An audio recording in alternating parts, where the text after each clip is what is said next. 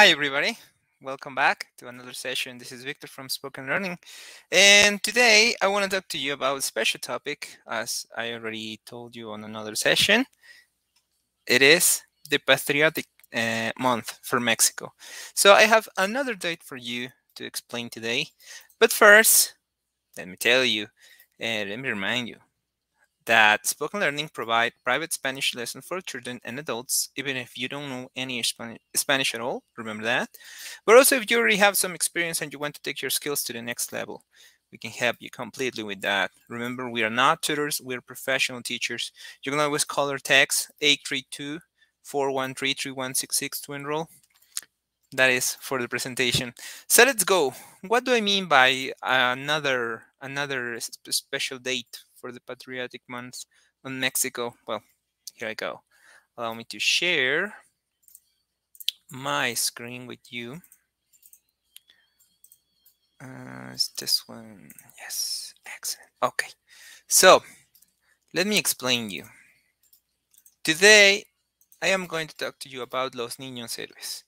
What Los Niños Héroes is? Well, Los Niños Héroes, as I already told you, September is the Patriotic Month in Mexico because it is in this month where the fight for independence both started and ended with an 11-year gap. It started on December 16, 1910, and ended, no, not 19, 18, sorry, 1810, and ended in September 21st, September 21st, and 1821.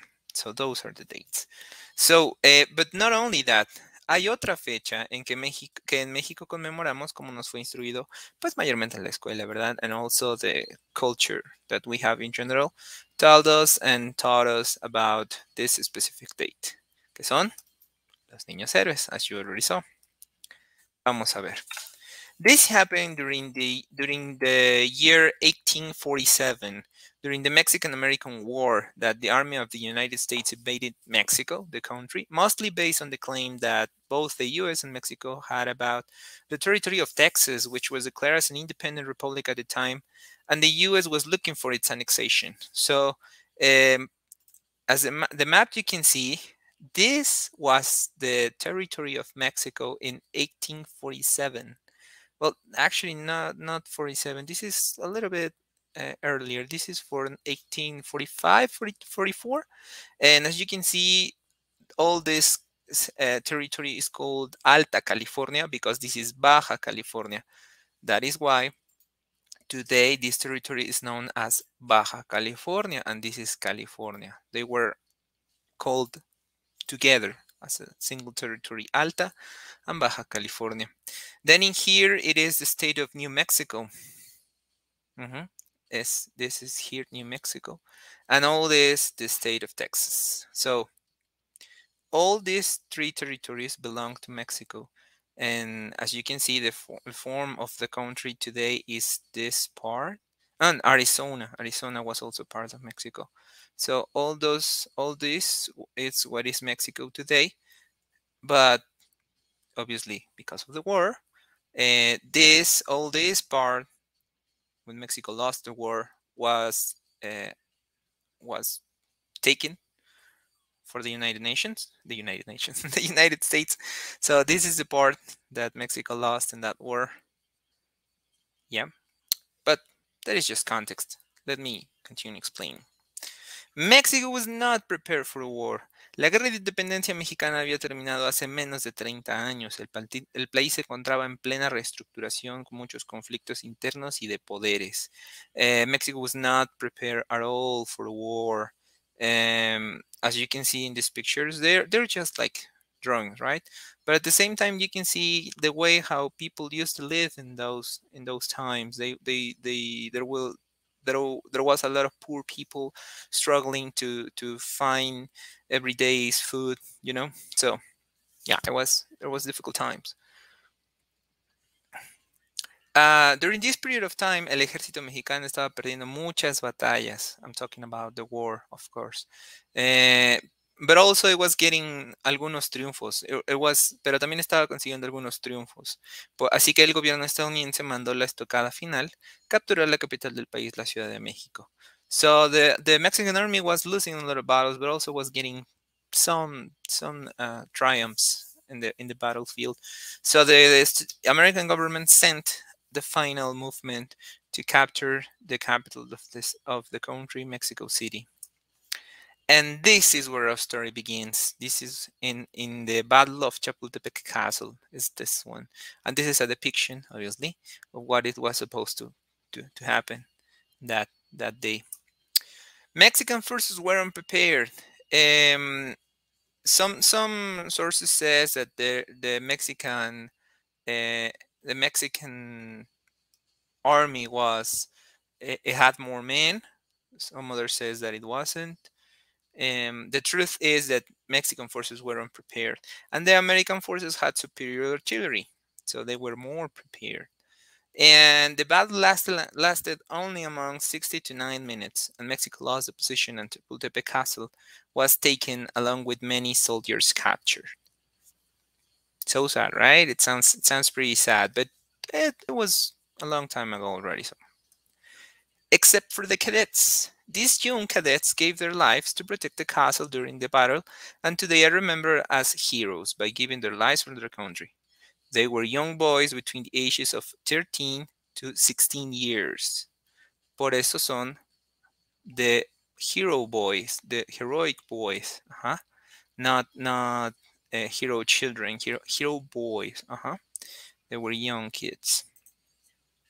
They were Juan de la Barrera, Agustín Melgar, Fernando Montes de Oca, Vicente Suárez y Francisco Márquez. They were there. They were there also in the battle. They were kids also defending the country. There was a lot of them that decided not to do it because obviously they were kids. But the history says that they decided to fight against the invaders at that time. So they decided to be there and to be part of the battle. El último, Juan Escutia, siendo mayormente recordado por haberse lanzado desde lo alto del castillo envuelto en la bandera de México para evitar que fuera capturado por el enemigo. So this heroic kid took the flag, and when he saw that Mexico was losing the battle, he decided to cover himself with it, with the flag, with the Mexican flag, and jump, take a leap into the right into the floor. So yeah, obviously he found his demise, but at the same time it is remembered as a hero by not letting the invaders to capture the flag, right? It doesn't matter what is the actual thing of the war, what was those interests that we're having at the moment. It doesn't matter anymore. It's past history. But now this is one of the things we'd like to remember, that we Mexicans stand no matter the odds that we might have, and these kids are proof of that how heroic can our people be. Finally, I have this one. This picture, it is inside Chapultepec Castle, in the roof. No, not in the roof, in the ceiling. It is painted in the ceiling, and is depicting the fall of Juan Escutia when he was fighting against the U.S. Army, and he decided to take leap from the top part of el castillo de Chapultepec, y así pues mantener a salvo la bandera mexicana. Aquí va, como pueden ver, va envuelto en la bandera mexicana. He's covering himself with the flag. So that's pretty much it. I just wanted to bring you a piece of story today. I just wanted to bring you something to remember, to have in consideration for future references. Kind of a little bit more of Mexico's story, because once again, we are in the Patriotic Month, September is the patriotic month for Mexico. So that's pretty much it. I hope that you found interesting that information. Gracias por su atención. Y solo me queda recordarles que in Spoken Learning we provide private Spanish lessons for children and adults. Even if you have no previous knowledge, remember that we can help you to start from scratch. Call or text 832-413-3166, and I will see you next time.